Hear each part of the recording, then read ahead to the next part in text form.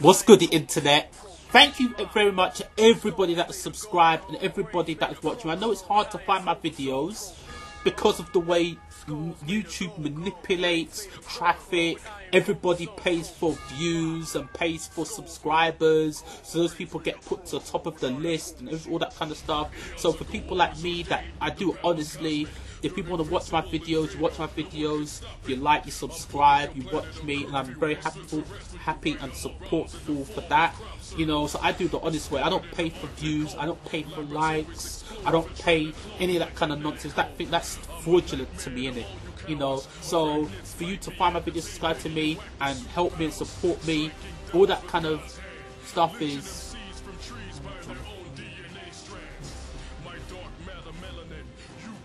okay. Yeah, thank you, man. Thank you.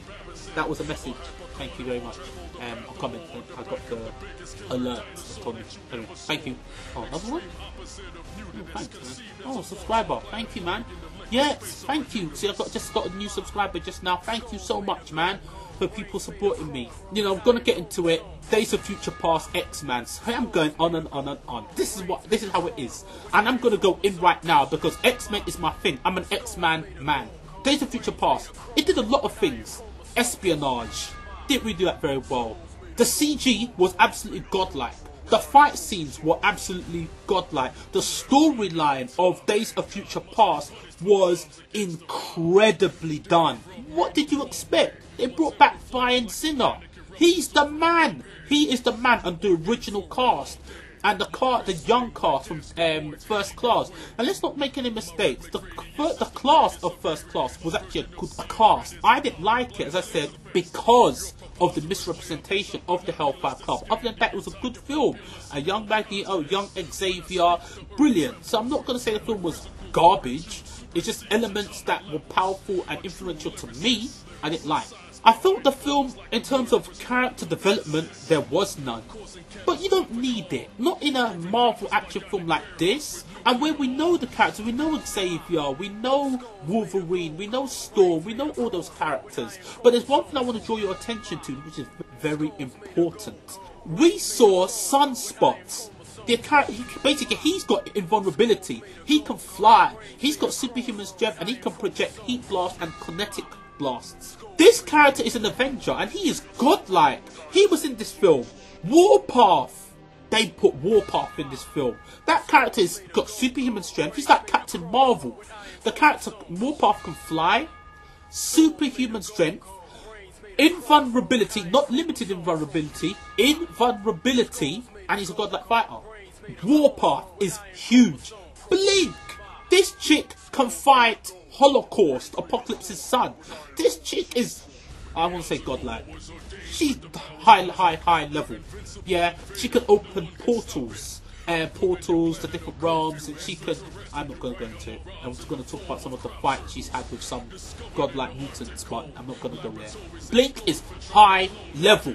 You had Colossus there. Superhuman strength and superhuman durability, and he can turn his body into organic metal. Now, he's not invulnerable. He has just got high durability. So, and you had Bishop there as well. He can absorb energy and then send it back into energy blasts or kinetic blasts. So you had an incredible cast in the first 7 minutes of the film. The first 7 minutes of the film was absolutely mind-blowing. Mind explosion. My mind just exploded. And we had Bobby. Sorry, Bobby. Iceman.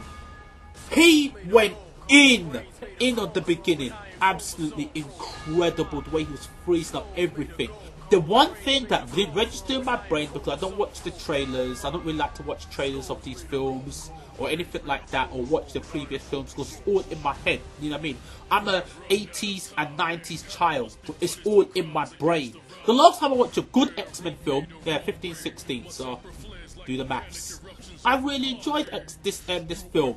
I'm waiting for about 16 years, I'm waiting for a good X-Men film, and now I finally got one. They could have done a good one in X-Men, the last Wolverine film, but I felt like Hugh Jackman was the only god-like character in that whole film, and you need a cast to be good.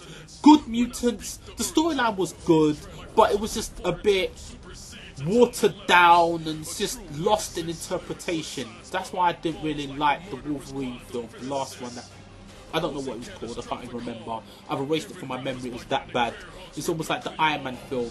And that Iron Man film could have been a godlike film because it dealt with the Extremis saga, which is a godlike, basically a reboot on the Iron Man story. So, but they ruined it in that film. I feel like they forgot about the character, they just focused on a Robert Downey Jr. opposed to Tony Stark. But anyway, we're not going into that. Days of Future Past didn't blow me away, but it was good in terms of Wolverine, in terms of Magneto, Xavier. You saw Ink in there. Ink, he's got all these type of tattoos, and every tattoo has a unique ability, a different power. You had, as I said, Bishop, because Havoc was in there, Cyclops' brother was in there, Storm was in there, Toad was in there, you know, he's got like the super durable tongue, superhuman tongue, and he can spit mucus that can like mess you up and incapacitate you. You had all these kind of incredible characters. Shadowcat was there as well in the beginning. You know, she can phase through any object and phase consciousness, people's consciousness through time. You know, because they don't have a time machine, because originally it was a time machine. Let me tell you originally the storyline. The original storyline was Apocalypse sent Mystique to kill Senator Kelly, which caused humans to create the Sentinel program, which basically wiped out mutants. That happening caused Apocalypse to create another thing called the Virus Plague. The Virus Plague then destroyed Cable's future. So Cable had to go back into the timeline and stop Bishop from saving the future in Days of Future Past, in order for humans to get infected by the Virus Plague, then it infected mutants, and then mutants' bodies created the antibodies, which then saved mankind. But because Bishop stopped the assassination from happening, it never infected mutants. So when the Virus Plague actually came back afterwards, later on in the future, humans had no immunity towards it. So all the mutants got wiped out. That was the original story. They can't do that anymore because the Senator Kennedy storyline is done. If you notice in this film, there was no Senator Kelly because it's done. There was no Master Mode and there was no Apocalypse. Making Mystique the main character was actually fascinating. Because Mystique is a very influential, powerful character. She really, really is. The way they made her the main... I feel the way they made her main character was because of Jennifer Lawrence. Because of how big Jennifer Lawrence is. Everybody loves her. She's so funny. She's so cool. She's a good actress. All this type of other stuff. So I feel that's the reason they made her like the main character. Every opportunity they had, they made her look like Jennifer Lawrence. I feel like you saw more of Jennifer Lawrence Mystique than Mystique, but it was still good. You know, it didn't take away from it. It was a powerful relationship between Charles, Eric, and Mystique. It was really good, man. That was what was very important. That's where the characters clashed a lot, was especially through Magneto, Xavier, and it was very, very powerful. The acting in this film was amazing. There was, as I said, no character development. Hank McCoy, Beast, was really good. The whole film was an unbelievable telling of a very complex and historic and nostalgic storyline to a lot of people that are my age now. You know, because I was raised in the 90s. You know, well, 90s, thousands, you know. So it was part of my history. And for me to walk away saying, I feel satisfied. My brain and my heart feel satisfied. They did not ruin it. They did it justice. The cast, the storyline, it had an exceptional pacing. I love the film. I cannot say a bad word about this film. Not one bad thing. I thoroughly enjoyed it. If I think about it, the film was so good, I didn't even notice music was in that film. I don't even think that film had a soundtrack. That film was so good. I was so zoned in. I wouldn't say it was so good. It was engrossing. The only time I kind of like snapped out of it, some scenes were so set heavy that I got taken out of the film. But other than that, it was a lot of sites that were on location. Like when you saw the sun, it was a real sun. When they got splashed with water, it was the real water. When they're walking in the middle of a park or a busy road or a town or area. It felt like they were really there. Like when they were in the 70s, it felt like they were in the 70s. Wolverine, Hugh Jackman, that dude looked huge. Hugh Jackman. You know, his flesh, his skin looked like an old leather wallet. He looked powerful. That is the best incarnation of Wolverine. Free. What was funny I did find in this film was in the very ending, in the future, everybody, it's like 50 years in the future, Wolverine looks old, but Jean Grey looks young, Scott still looks young, Xavier still looks like Xavier, but Wolverine's the only one that's aged. Like, look out for that. And in the very ending, I don't know who you see. I don't know if it's Apocalypse or Sinister, but in the very, very ending, you see a figure. But I think, because they're all going like, Unruba, and I kind of think, because Apocalypse's name was something like Nuruba or Nurbi or something like that, and I feel like they were saying it, but I'm not too sure if it was Apocalypse or if it was Sinister, because Apocalypse is from the Egyptian era. He's like the first mutant, like Dracula was the first vampire, you know. But I think it was Apocalypse, because if you look, when the camera changes, you actually see figures in the background. And I think those were the Four Horsemen. Like, they were very blurred in the background, but I think you saw the Four Horsemen, you know. So, yeah, that's what I think. Oh, yeah, I forgot to say, Quicksilver was in it. And Quicksilver was really, really good in that film. He has the ability to run at supersonic speed. He was really cool. They did do a little bit of a reference, like a joke. Quicksilver asked him what is his ability, and he said, I can control metal. Quicksilver said, oh, that's cool.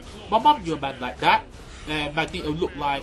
And then that's when Xavier opened the door. So, Xavier, without his telekinetic ability, he can walk. And that is true, because in the Savage Land saga, when what made Xavier able to walk was in the Savage Lands, because in the Savage Lands, mutants can't access their ability. He was able to walk. On the whole, I really enjoyed the story, especially with Eric, Charles, Mystique, and Logan. I really, really enjoyed it. I feel Bishop could have been cast better and could have been in the film more better. It's an exceptional film. I enjoyed the implementation of the Nimrods. That absolutely shocked me. The Sentinels, as in the first generation Sentinels, had no impact on the film whatsoever, other than Magneto controlling them to dominate a short period of time, like when he lifted the baseball stadium, which was absolutely incredible.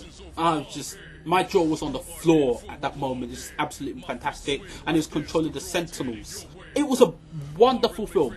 Very enjoyable. I recommend you watch it. I would recommend anybody go watch it. It's the film that should have been done a long time ago. It should have been. Don't hold back. They went in on this film and it's exceptional. I hope they do the storyline next with Apocalypse, the Virus Plague, and Cable, because they can. They should do that from here going. I look forward to that. Then maybe going into the Onslaught saga, but you know, I'm being too presumptuous. So I hope they do that. It was wicked to see the mutants versus the Nimrods, because Nimrods, you can't fuck with the Nimrods. You know, once you hit a Nimrod with an ability, Nimrods are essentially the ones that wipe out the mutant race. Because once you hit a Nimrod with a certain ability, any mutant ability, they adapt immediately. That ability does not work on them. You hit them with a concussion blast, it will work on them again. You hit them with any type of heat ray, it will work on them. That's why in the beginning, when you saw Warpath, Sunspot, Kitty Pryde, Shadowcat, Blink, Iceman fighting against the Nimrods, that is a godlike team.